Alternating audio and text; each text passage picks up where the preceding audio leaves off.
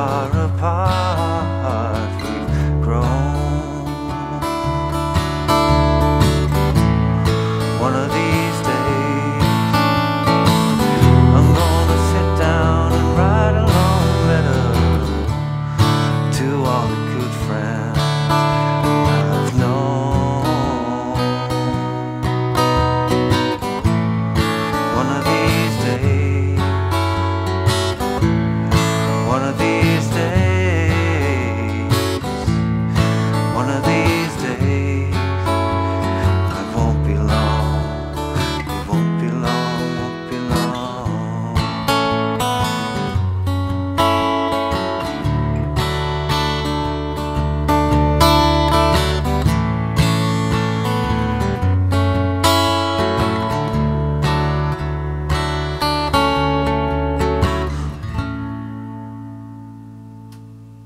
Hey, how you doing? Justin here. Today we are checking out One of Those Days by Neil Young, an absolute all-time acoustic classic. A lot of requests for this the other day when I did Cinnamon Girl. Actually, most of the requests were for Like a Hurricane, which I'm going to do as well, but that's an electric one with a really long meandering solo, so this is one that I could get out a little bit quicker for you. And it's relatively simple to play. There's just a couple of parts. Most of the complexity with Neil's stuff is about how you strum it and how you play it. More so than the chords, but there are some interesting things going on in that department as well. So first thing to mention, it's in double drop D tuning, so the two outside strings are tuned down a tone. So you end up with a D, A, D, G, B and D. If you put down a regular D chord and lift off your second finger, you get a nice big string of D's and A's there, which should kind of give you a pretty good clue as to if your guitar is nicely in tune or not. Now, he doesn't play some of the grips in the kind of the standard way. I'm going to try and show you the way that he plays some things that I'm not comfortable with, using the thumb over for a B chord and stuff, which I'm kind of working on trying to do it because I like to copy Neil's style when I'm doing his tunes, but things like that I just feels awkward for me. So I'll try and give you his option as well as what I think he's, the way I think he's doing it.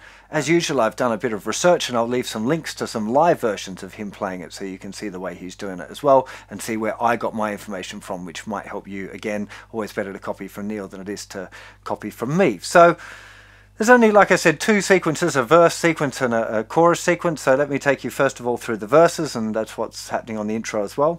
So Neil starts with an A chord with a traditional kind of a fingering here, using fingers 1, 2 and 3 all in a row at the 2nd fret. Now, I teach A chord with that fingering because it gets more fingers closer to the fret, which means it's easier to get a good note.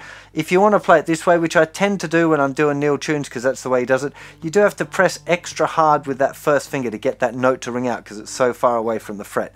The only way to get it out is to press it really hard. Sometimes I feel like it makes it go slightly out of tune, but perhaps in a way that adds to the stylist, the quality of the tune.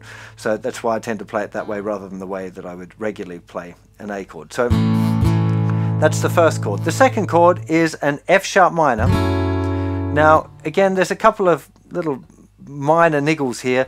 First finger is covering the thinnest 3 or possibly the thinnest 4 strings. Can't really tell. I'm not hearing that note in there, but it's possible it could be.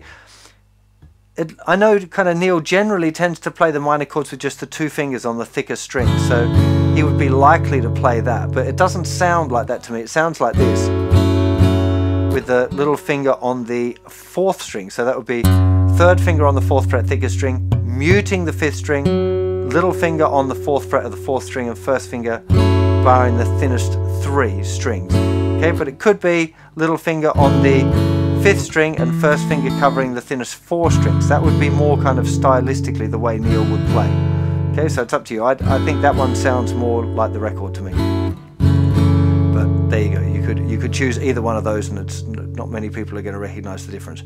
Now, the last chord, you could now think, well, I'll just play a standard D chord, but definitely Neil's using this grip of a D chord, which is the open thickest 2 strings, then 3rd finger 4th fret of the 4th string, 1st finger is doing a bar on the thinnest 3 strings, 2nd finger 3rd fret 2nd string.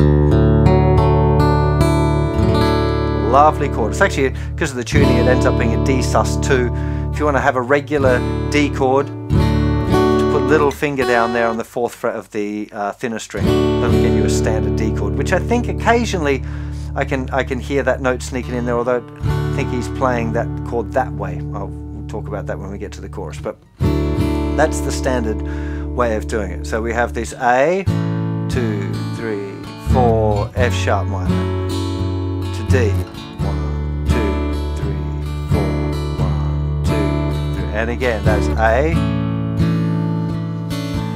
F sharp minor, to D.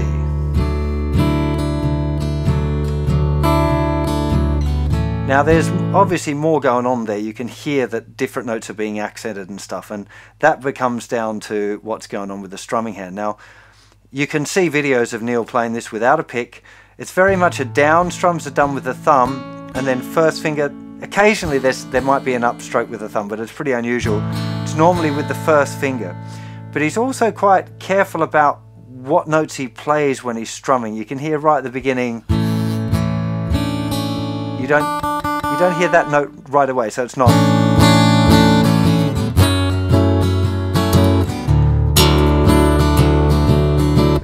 It's not so bold or whatever. It's a lot more intricate and delicate, and I think that's one of the tricks here with this sort of thing, is to start experimenting with. See if you can get this used to the idea of kind of strumming with the. You're still strumming with the arm like you would with the pick, but you're strumming down with the thumb, and then little upstrokes with the first finger, but being selective about where you play them from. It's a good pattern, quite common for Neil to be playing. So I'm going down, up from the second string, down, up from the thinner string, up from the second string. Now that's not the pattern that he's using like this all the way, it's not consistent. But that's a good way to practice kind of getting used to controlling where your first finger goes. I think potentially the very first one is that. Okay, so it's all thumb. That's what it sounds like to me, because I'm not hearing that note till later in the bar. It'll be 1, 2, 3, and 4. Okay, roughly. But again, listen to it and suss out how you want to approach the rhythm. Again, you don't hear that thinner string till a little later. 1 and 2 and 3 and 4. 1 and 2 and 3 and 4. It's that generic pattern that you could use.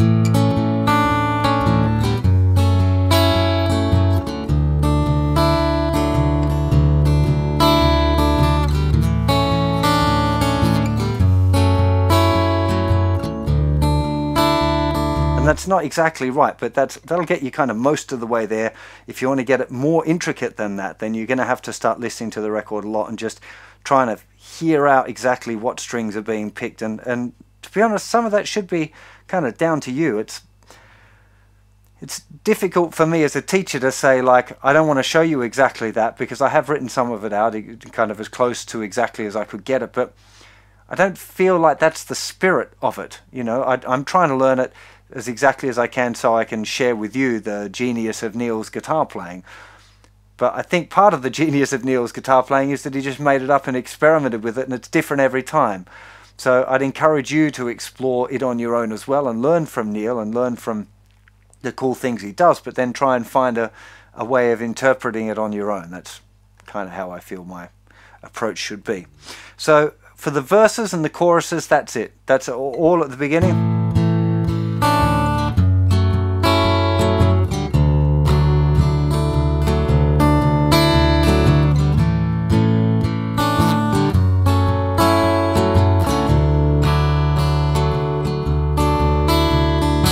Now I'm noticing as well, sometimes I'm using a down stroke with my first finger, because that gets a bit of nail in there. It gets a bit more of a... So, and that's, I know that's something that Neil does as well, is to be able to use different parts of his fingers to create a different texture. I must admit, when I'm playing this style on my own, so if I'm not playing it along with the record, I tend to use a bit more... you can look it up on my website. I think I call it melodic percussive fingerstyle, which is basically Neil's technique. I just gave it a funny name, but he tends to have the bass notes on beats 1 and 3 with the thumb, and then you can put a nice little hit on 2 and 4 with your hand to get these.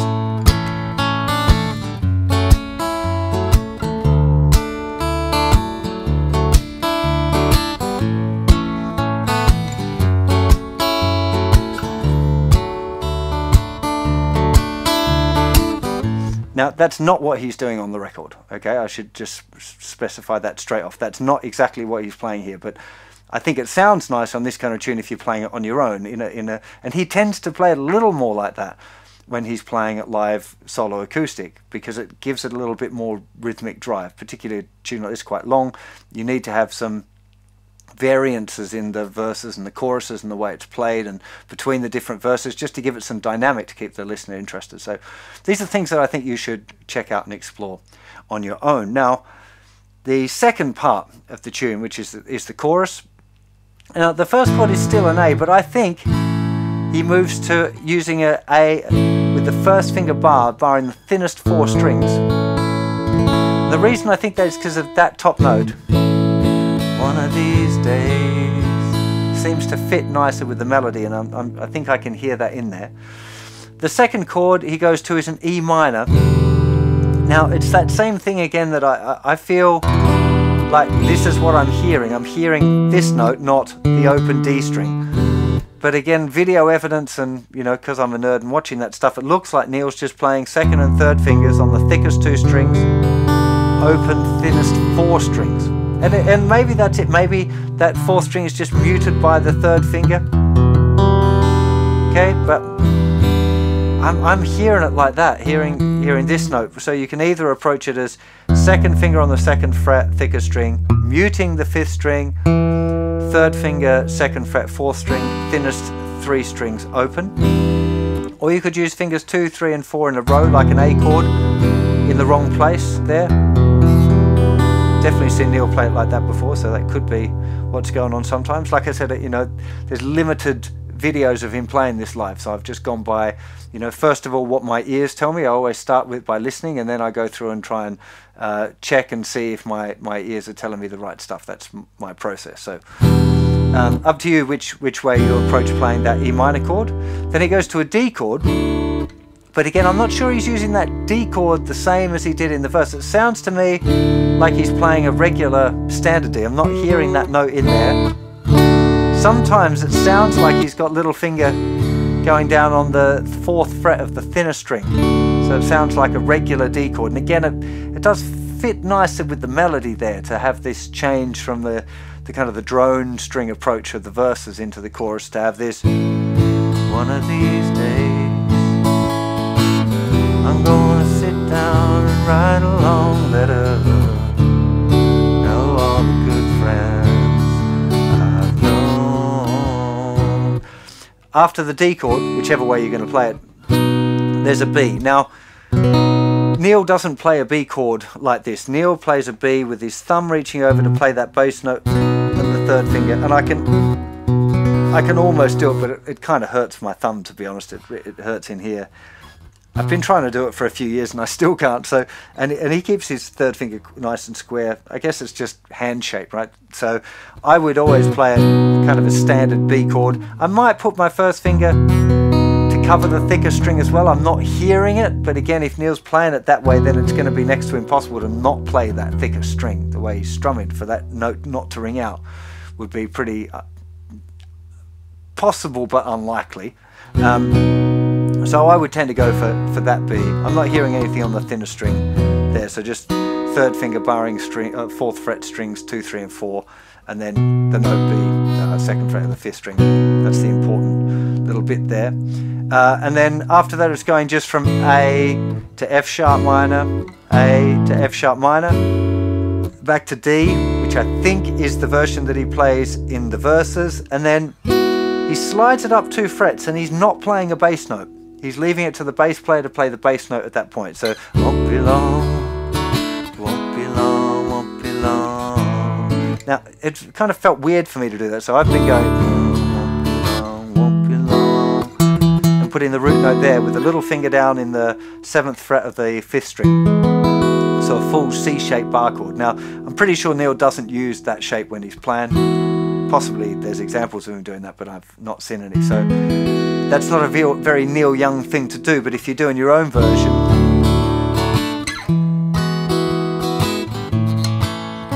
it just, to me, it seems to work a little bit better, so that's up to you. So let me take you through that whole section again so you can see all of those chords in order. So we had the A, one of these days. Sorry, we had A using the first finger bar. One of these days, to the E minor. I'm gonna sit down and write a long letter today to all the good friends, to the B I've known. Back to A. One of these F sharp minors, A. One of these F sharp minors to A. One of these F sharp minors and a D to an E, then to A.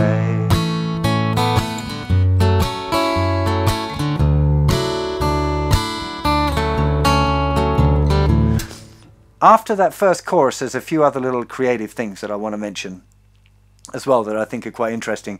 The first one, you can hear him play third finger lifting off to the open second string with that first finger grab.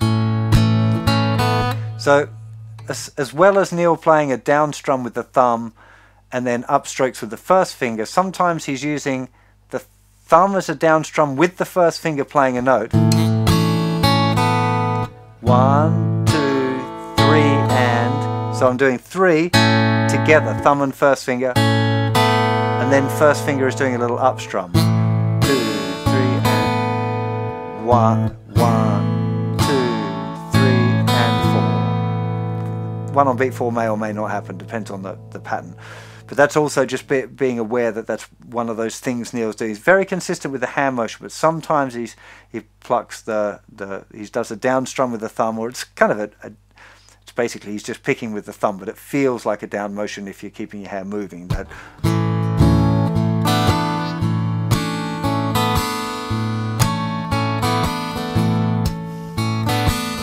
it's kind of funny, this, I'm rambling a little bit here, but it's a bit rambly, the style of it, because it's not so defined, it's not so definite, and it's really difficult to try and nail it down to a particular thing, because it feels like it's kind of different and a bit fluid and moving depending on where it is in the tune and how he's playing it. So it's one that I think that you want to experiment with a little on your own, you know.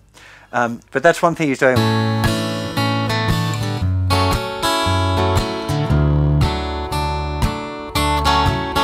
And then there's this other where he's lifting second finger off on the D, so it's almost like an F sharp minor on the top, but it makes it a D major 7. So you get the A, sus2, F sharp minor, and also that note kind of rings out while he gets to the chord. So he gets those bass notes, plays them, that's still ringing out, then the first finger's going down.